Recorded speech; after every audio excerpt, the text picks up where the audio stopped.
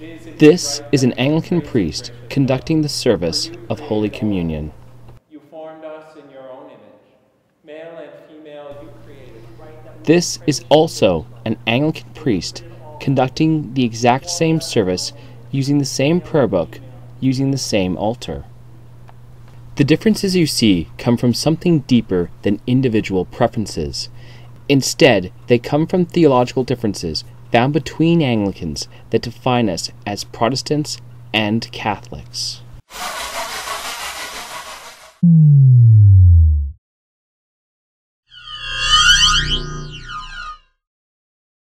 Anglicans carry a diverse range of beliefs when it comes to theology in liturgy, piety, and spirituality that we call Churchmanship.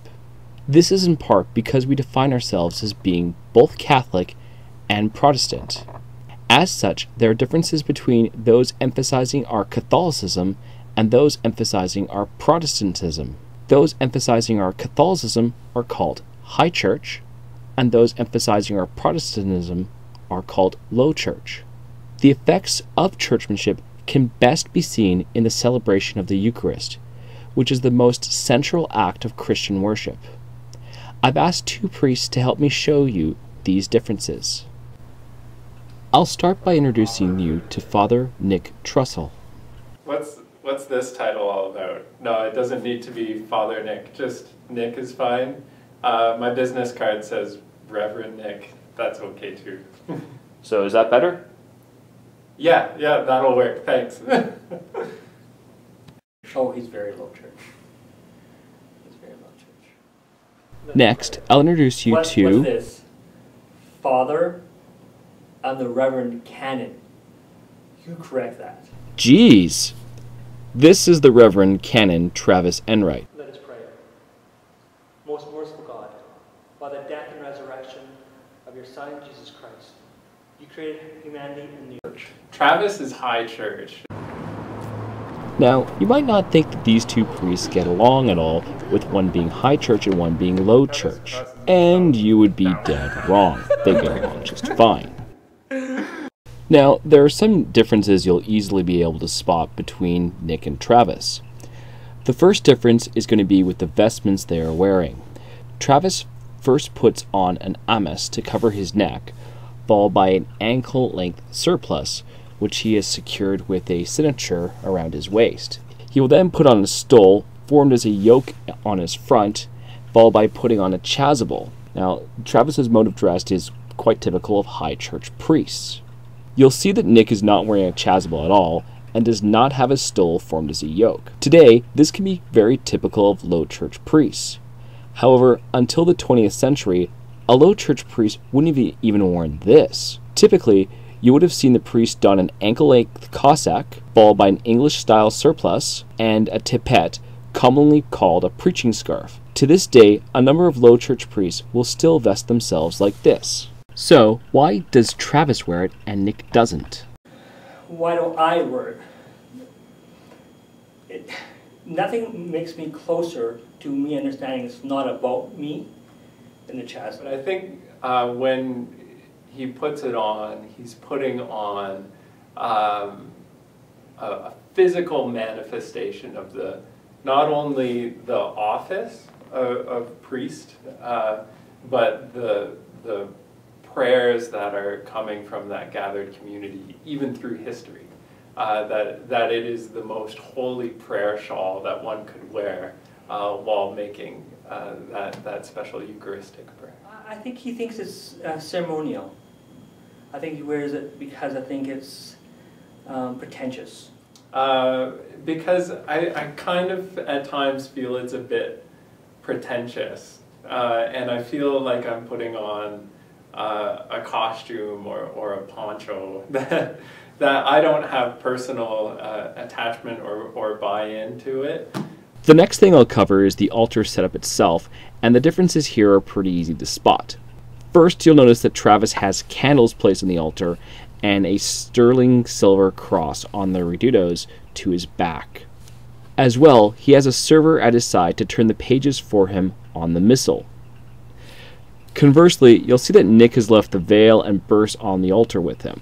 When it comes to preparing the altar itself, both priests are relatively similar on how they set up. You'll see that Nick will take a linen called the corporal out of the burse and places off to the side, removing the veil and folding it. Then the pall, and then finally the patent atop the chalice before going to get the bread and wine. However, Travis diverges from Nick and takes part in a ritual cleansing by having a server wash his fingertips by pouring water over them into a bowl called a lavabo bowl.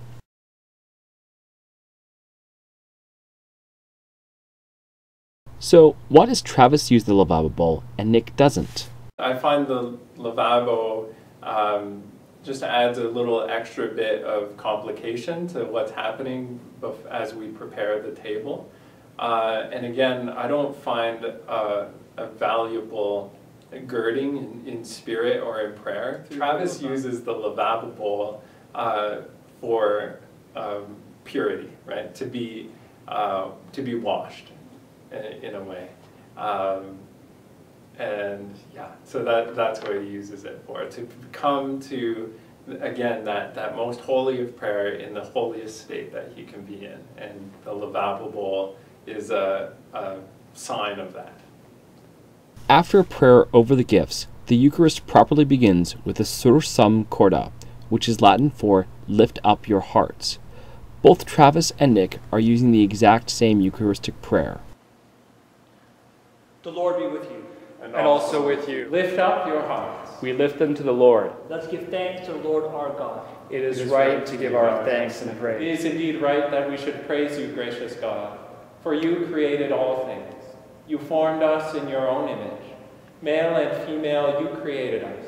When we turned away from you in sin, you did not cease to care for us, but opened a path of salvation for all people.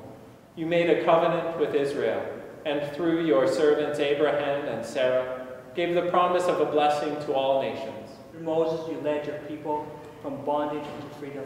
Through the prophets, you renewed your promise of salvation. With them and with all your saints, who have served you in every age, we give thanks and raise our voices to proclaim the glory of your name. So, what's up with their hands? The orans is particular. I'm very, very particular about the way my posturing is in the celebration. Probably because I am a liturgist. I definitely want to lift up the prayer. I think the Oran's position is important to me as I celebrate the Eucharist. But I don't want to get too fancy.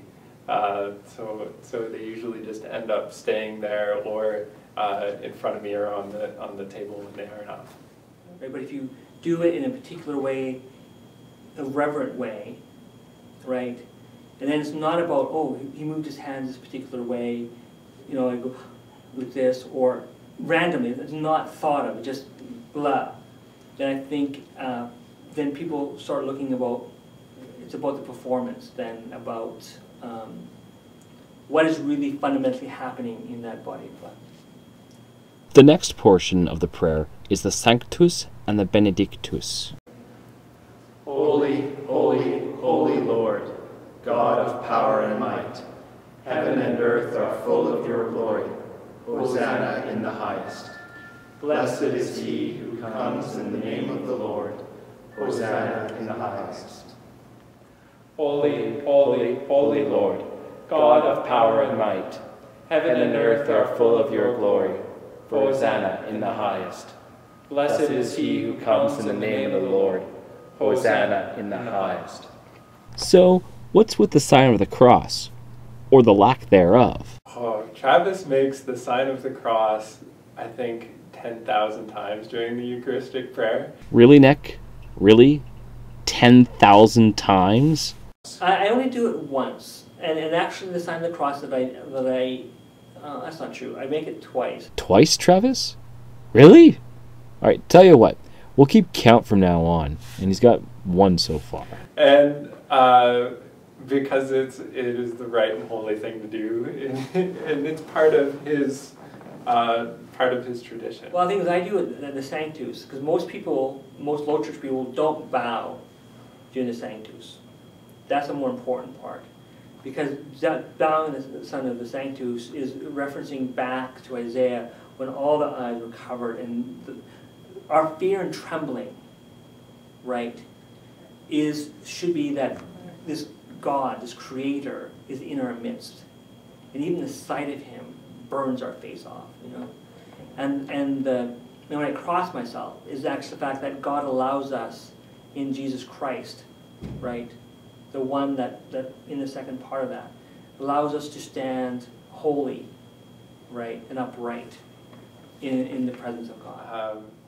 I forget. It's just not been part of my practice as a priest. So, and I think one of the things that low church people do, if they don't know why, if they can't intellectually come up with a reason for it, they choose not to do it. So I think that the low church is much more cognizant of modernity, of the intellectual understanding of knowing why one does things.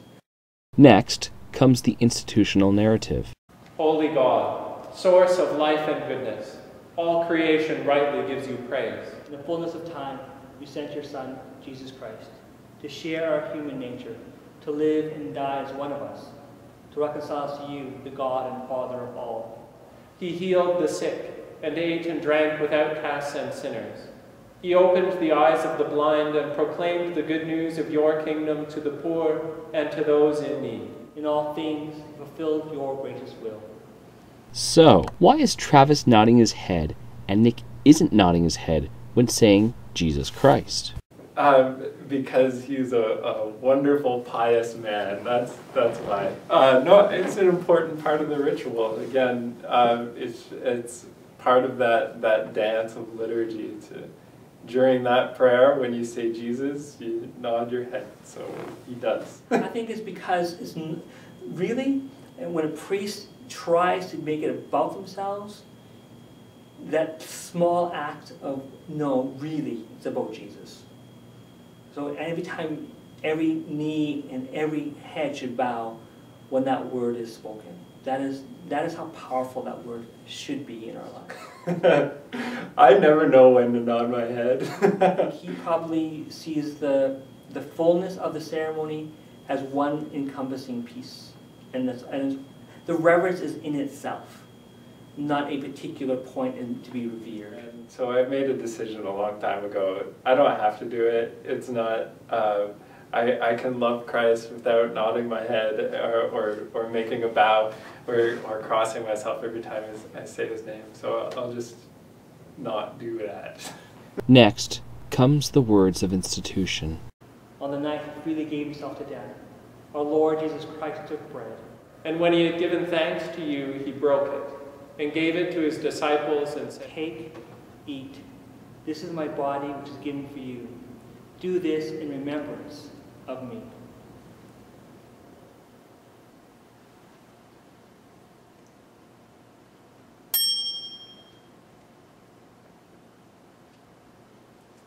Take, eat.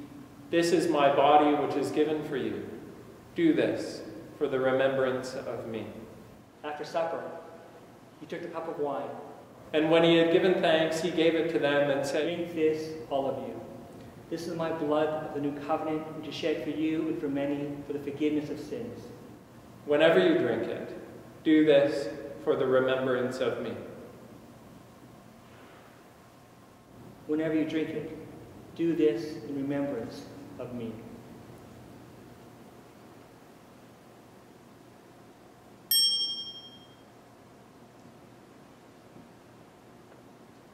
Now, the amnesis and oblation.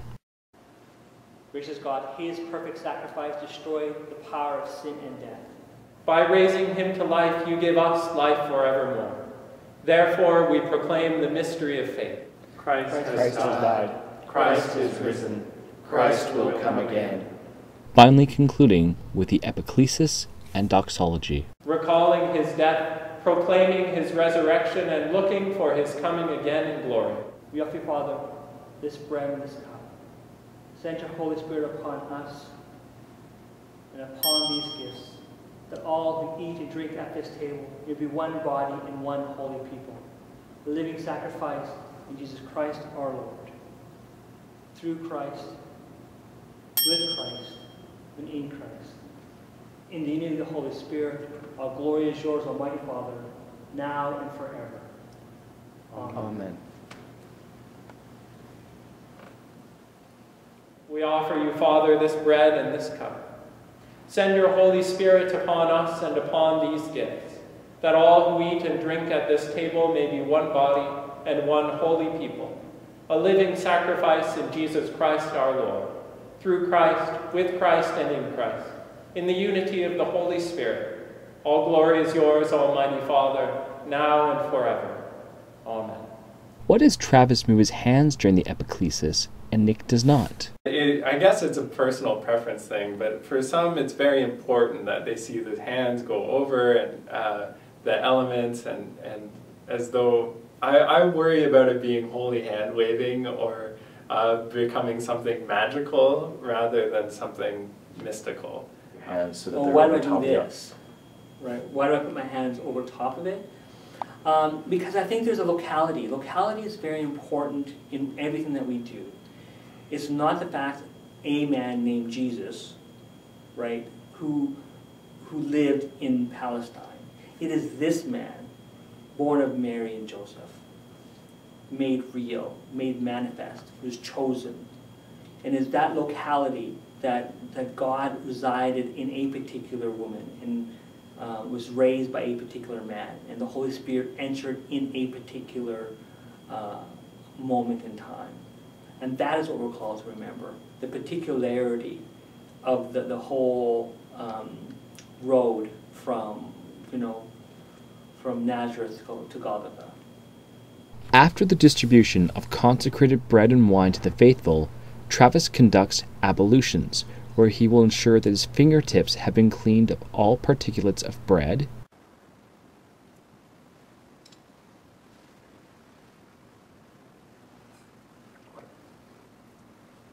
and that the chalice has been cleared of consecrated wine.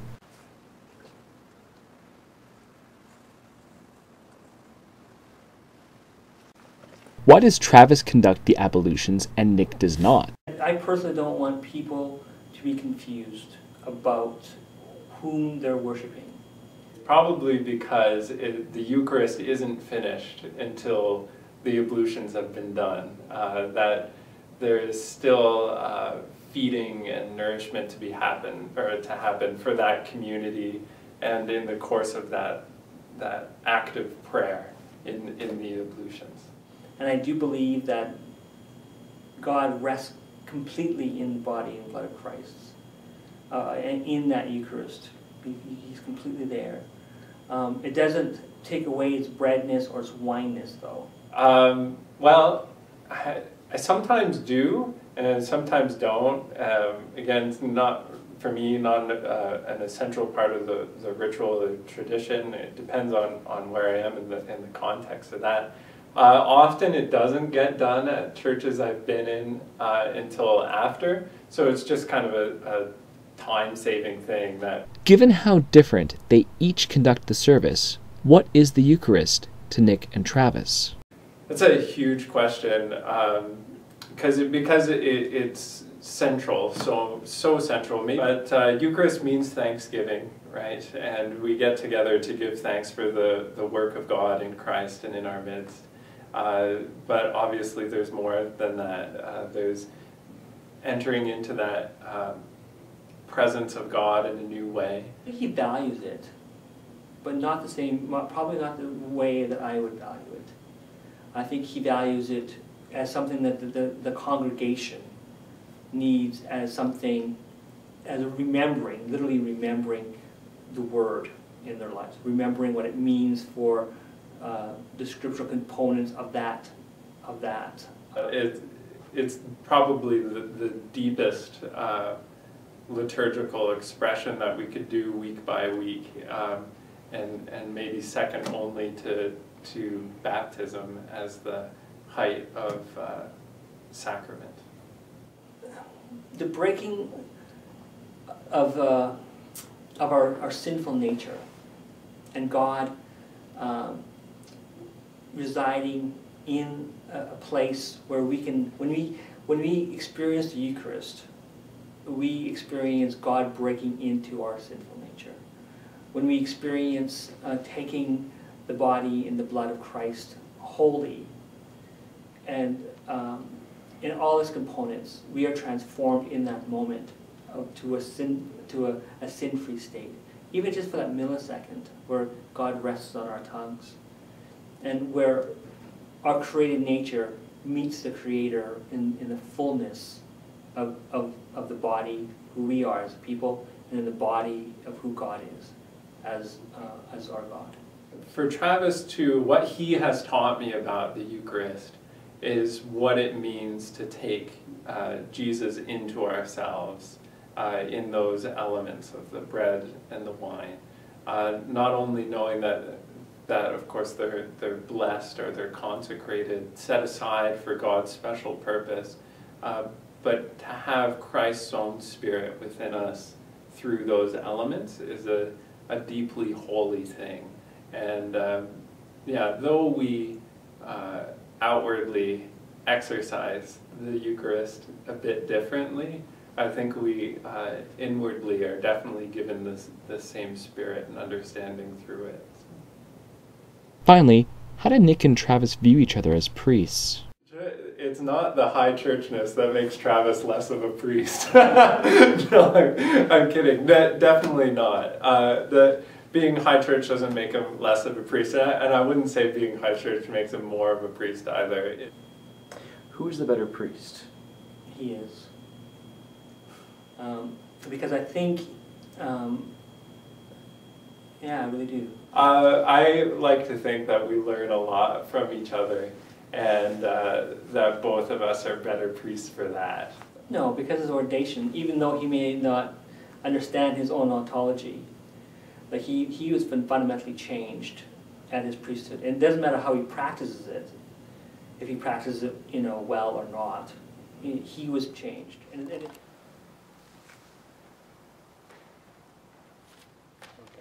In the end, most low church and high church priests put aside their differences and give praise to God. You are God. We praise you. You are the Lord. We acclaim you. You are the eternal Father. All creation worships you. To you all angels, all the powers of heaven, cherubim and seraphim, sing in endless praise. Holy, holy, holy Lord, God of power and might. In the end, there is mutual respect and friendship where conflict need not be.